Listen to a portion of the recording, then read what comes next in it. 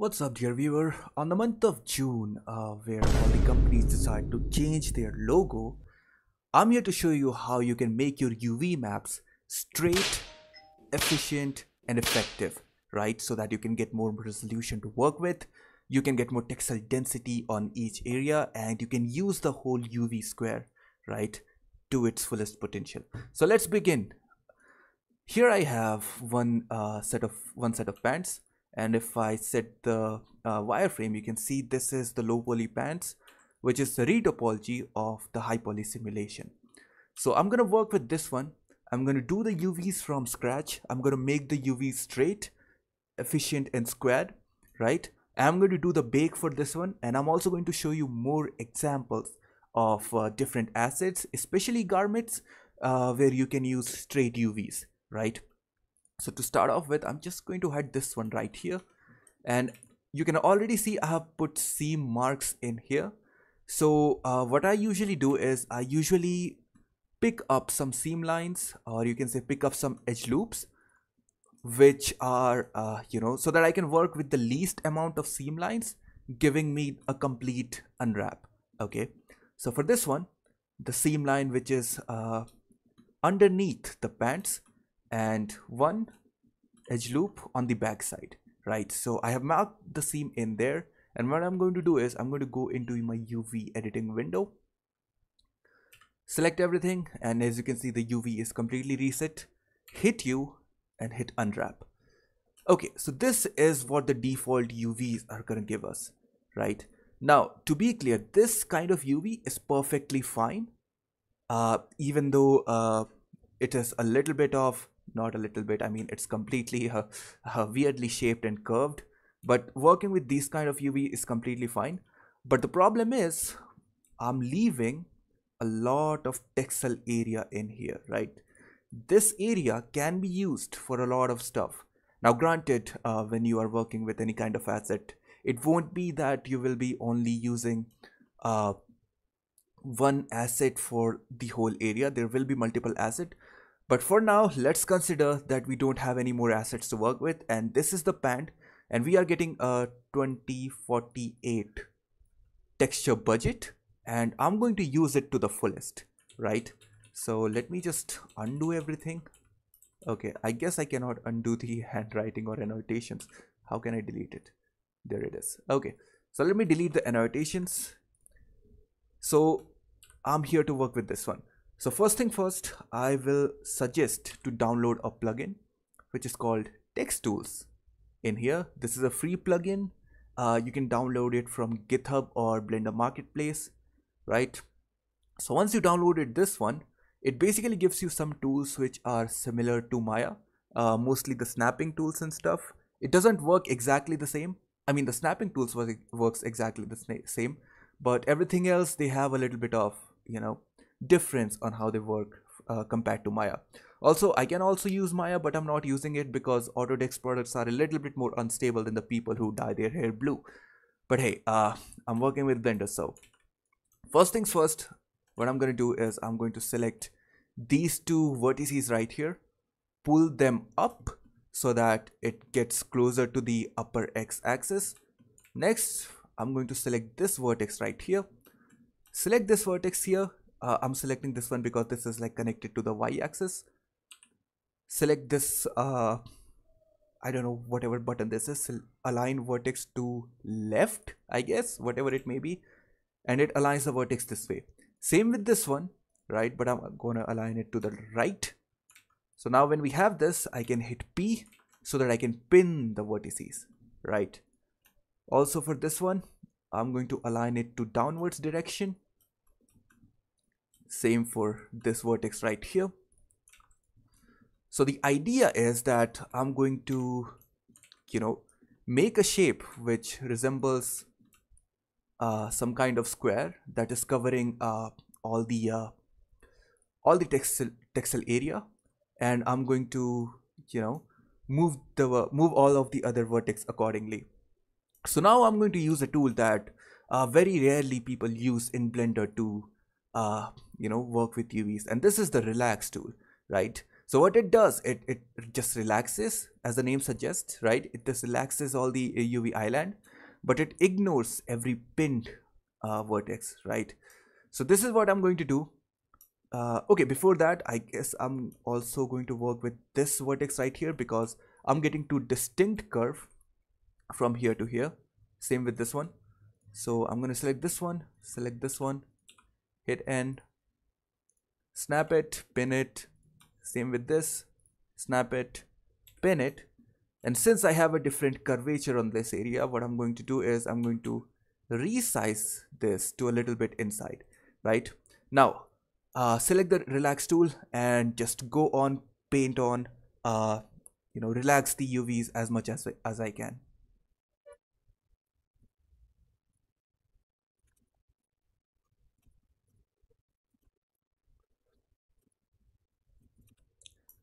All right, so there it is. So as of now, as you can already see, I have relaxed some of the areas of the UVs. I haven't touched this area right here, and I guess this area right here, because I'm going to fix them later on, right? So the reason why I relax only these areas is because I wanted the span of these vertex, right? The span of these vertices to be evened out along this edge, right? Because I want the density to be evened out for these vertices. So now it's been done, and I'm going to select this edge loop right here and just snap it. Okay, and then I'm gonna hit pin. Same thing I'm gonna do here, snap it, pin it. Same for here. I'm not going to touch this area because it's already straight enough, I guess, and I don't really need to pin anything on this side. So next thing what I'm going to do is I'm going to find the midpoint on this section, right? The way to do is to change the sync type. So basically when I change it, when I click on this icon right here, this tool is going to get disabled. But when I select anything on the mesh, the same vertex is going to get selected on the UV island. So this seems to be the center point, and this seems to be the center vertex. So select the center edge, you're gonna find out the center vertex. And now I'm going to move it. The reason why I'm trying to move it is because if I see the band from the front view and I select this area right here, you can see that this is already kind of a V thing coming on right here, which I don't really want because this will lead to a little bit of stretching, not a little bit, but a lot of stretching on the UV island. So what I'm trying to do is I'll select this one, I'll move it a little bit upwards. Okay, before that I'm going to unsync the UVs again. I'm going to move it a little bit upward, just this vertex right here. Okay, just to the center point of this line, so somewhere around here, right? Delete the annotations. And one more thing that I'm finding in here, that this area, the density of the vertex in this region of the edge is much less than the density in here. So I guess I made a mistake. I have also pulled this a bit more downwards. This thing needs to be a little bit higher up here, right? And as so I'll move this one a little bit up. I'm going to deselect these vertices right here, hit Alt P to unpin them, sorry, right? But hey, this needs to be already pinned, right? Just make sure that you unpin only those vertex that you want to relax smooth.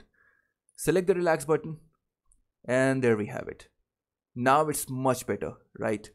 The density is relatively much more evened out for the vertex in this area and for the vertex in this area. So yeah, after the relaxation of the UVs, I find myself on this place. You can already see some overlapping in here, some weird shapes in here. So for this one, it's an easy fix. I'm just going to snap it on this direction, and I'm going to bring these two vertices a bit more closer to the center axis. So for me, this is the center axis right now. Okay, I brought them a bit more closer. I'm going to pin these two right here. Again, with the relax brush, I'm going to relax everything.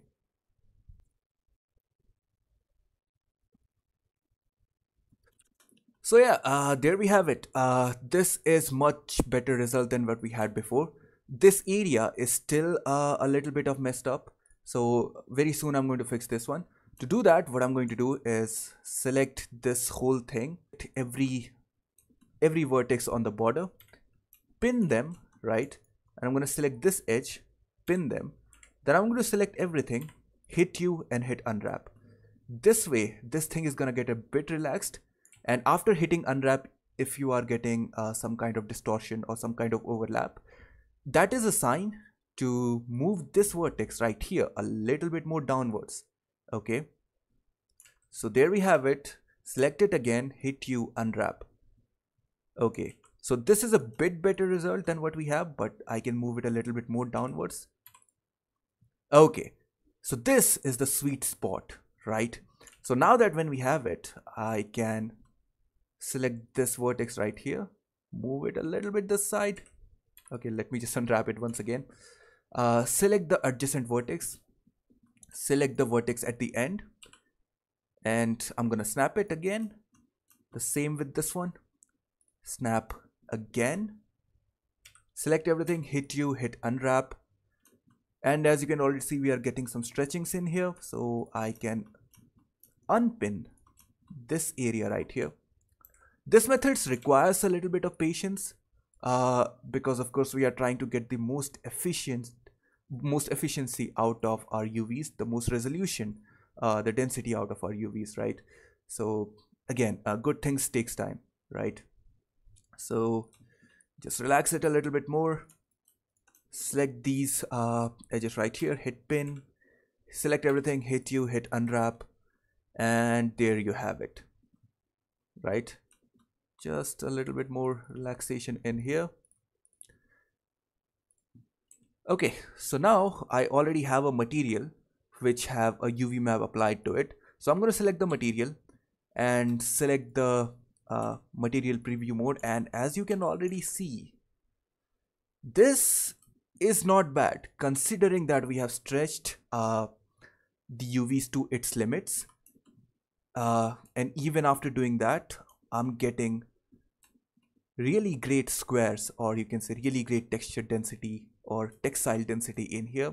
And it's pretty much evened out. I'm getting a little bit more rectangular in here compared to what I'm getting in here, which is like a proper square.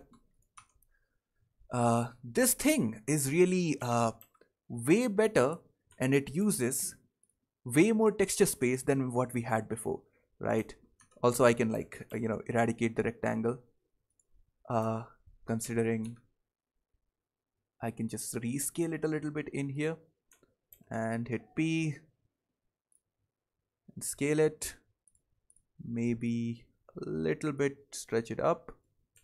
That shouldn't be a problem. Okay, there it is. So this is one way of doing it.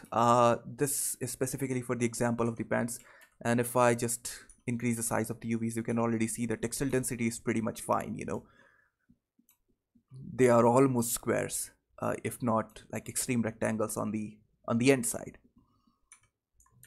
But yeah, there you have it. This is the method that I always use to make my UVs, right? It's completely optimized, it's completely usable, and there are a few advantages of doing it this way. One of the thing is not just the bakes are gonna be really great, but you can let's say for example, if you are trying to put a straight line on this area, or you can say you want to put a straight line on this area, you don't really have to go into Substance Painter or any kind of texturing software to draw wiggly lines following this specific edge loop.